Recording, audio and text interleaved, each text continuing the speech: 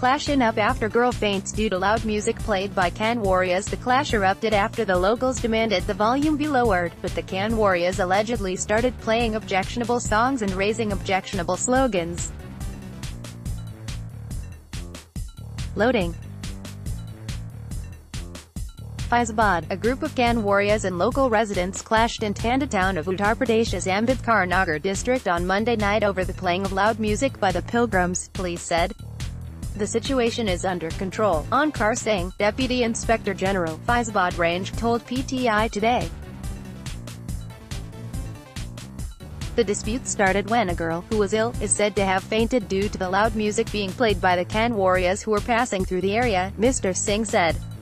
The locals demanded that the volume be lowered, but the Kanwariyas allegedly started playing objectionable songs and raising objectionable slogans. It resulted in a clash and stone throwing that continued for nearly half an hour, the dig said. Police arrived on the spot, and separated the two groups.